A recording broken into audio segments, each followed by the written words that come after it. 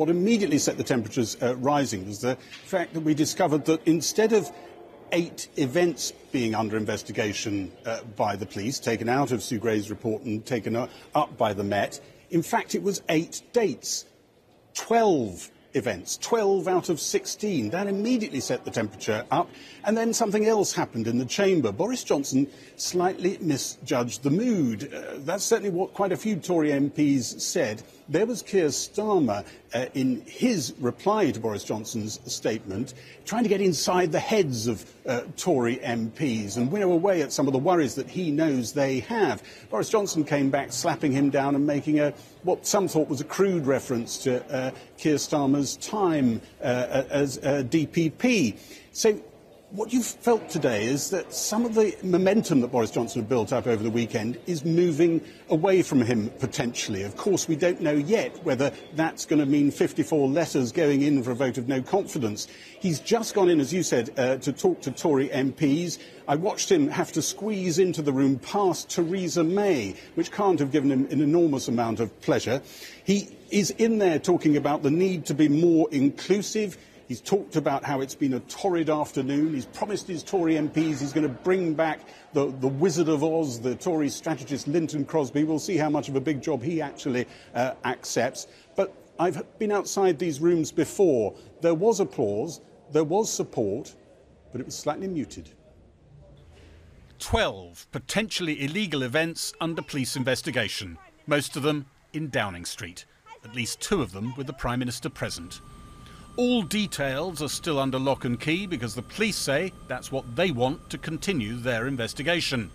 But the scale of potential breaches meant Boris Johnson came to the House of Commons in penitent mode again. I'm sorry for the things we simply didn't get right, and also sorry for the way that this matter has been handled. And it's no use saying that this or that was within the rules, and it's no use saying that people were working hard. This pandemic was hard for everyone. I understand the anger that people feel. But, Mr. Speaker, it isn't enough to say sorry. This is a moment when we must look at ourselves in the mirror and we must learn. That is why we are making changes now to the way Downing Street and the Cabinet Office run. Mr. Speaker, I get it and I will fix it. And I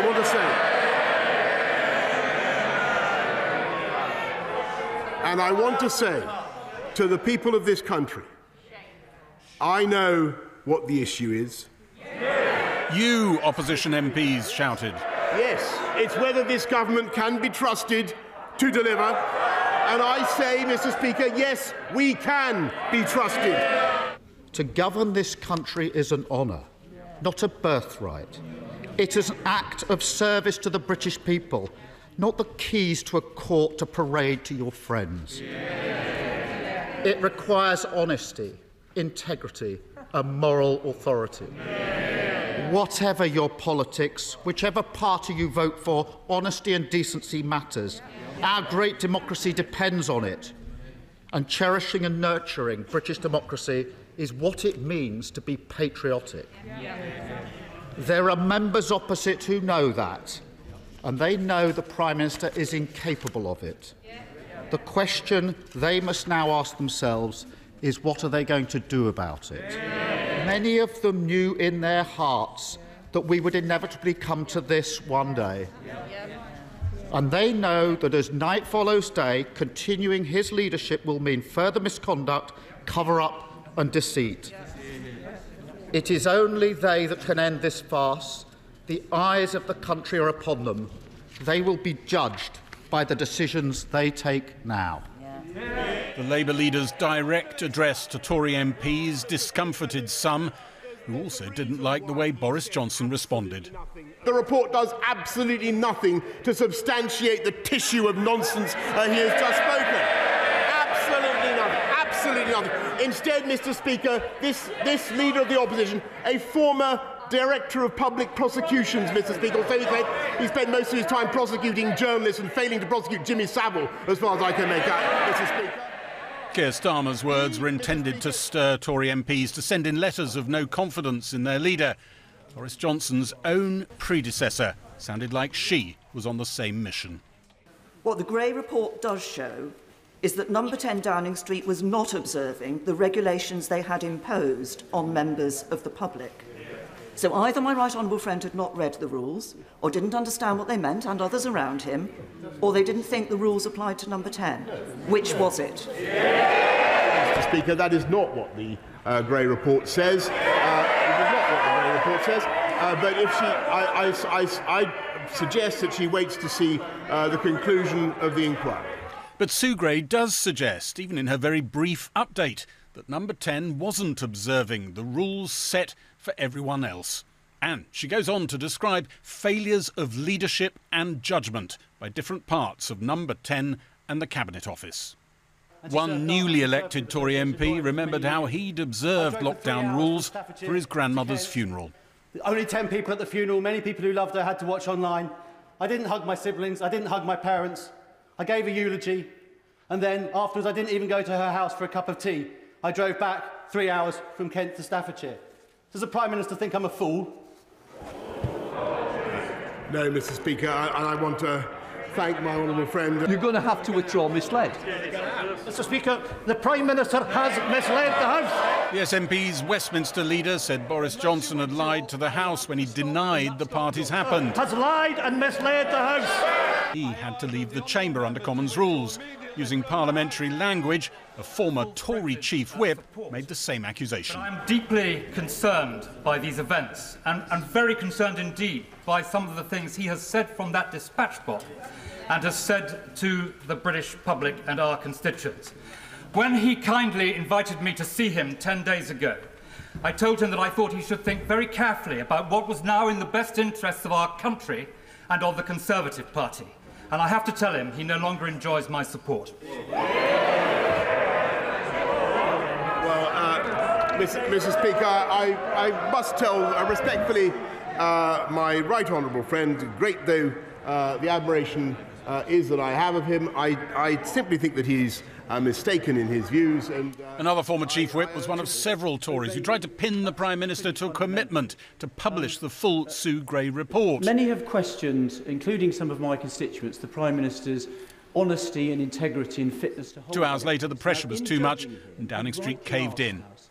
While Parliament debated the Downing Street parties, the head of the police investigation weighed in. One particular answer sent ripples around the chamber. You're quite right. We had a bundle of material provided to us just Friday, which is well over 500 of pieces of paper, about a ream and a half we received, and over 300 photographs. The historic achievements. By the time some loyalists chipped in, many Tory MPs had drifted out of the chamber, some to ponder whether 300 photos can long stay under wraps. The day had started with the Prime Minister in action mode, promising a policy deluge and a trip to Eastern Europe to discuss Ukraine. The Prime Minister's aides had said the mood had turned over the weekend.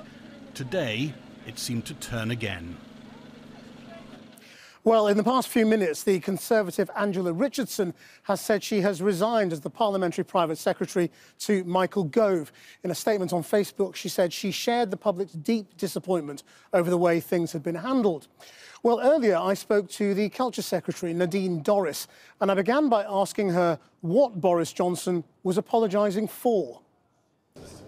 I think he was apologising to everybody who feels that the culture in Number 10 did not represent the restrictions that people had to adhere to out in the country. And he was right to make that apology. But I think it's also important to qualify that with the fact that people were at home and working from home. Number 10 had 400 people working inside it in an office environment. But he's incredibly sorry. He knows that some of the upset and the heartbreak that people have been through during the 20 months of restrictions. I think that's what he was apologising for. And is he sorry for his own behaviour? You know, for his own failures, going to that drinks party, the birthday party, all the things that are now being investigated by the police. Is he sorry for that, his own behaviour? So look, Sue Gray has produced a report, and in that report she says no conclusions should be drawn. What has happened is that some of those issues, and you will have the list, have been referred to some of those parties. I mean, you know, when... I'm not sure I call them parties, but... Or is he apologising for other people's behaviour?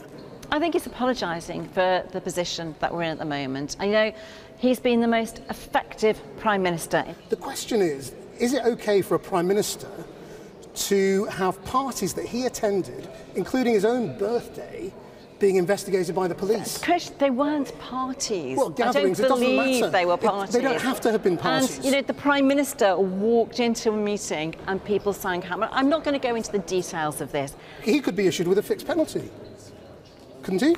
Well, shall we wait and see what the Met say? If he is issued with a fixed penalty, he couldn't possibly survive. Let's wait and see what the Met say.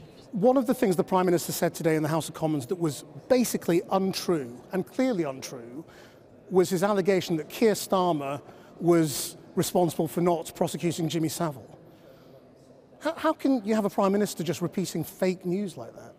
Well, I have no idea the background of Keir Starmer, and I know it's that not true, and the Prime Minister repeated it. It's an old meme that's just repeated by... Well, you know, there were things that Keir Starmer theorists said that someone who was the former Director of Public Prosecutions shouldn't have said at the dispatch box. He didn't say anything that wasn't true. He shouldn't have prejudged what a Met investigation was going to find. He didn't say anything that was untrue. Well, Boris Johnson said something that was untrue. He said things he that were misled the inappropriate. House today. I don't believe that's the case. Well, it is what you're saying, that Keir Starmer was responsible for not I don't know the details. Well, that's what the Prime Minister said. Well, you haven't heard he your shouldn't word have for said it, should he? Well, I think there are lots of things that Keir Starmer shouldn't have said. Well, there are clearly things that he said that aren't true. The Prime Minister now, whether whether they were deliberate lies or not has yet to be established. But he's clearly said things to the House that were not true. The Prime Minister tells the truth. The Met have revealed that they've got 300 images relating to these parties. Does that worry you?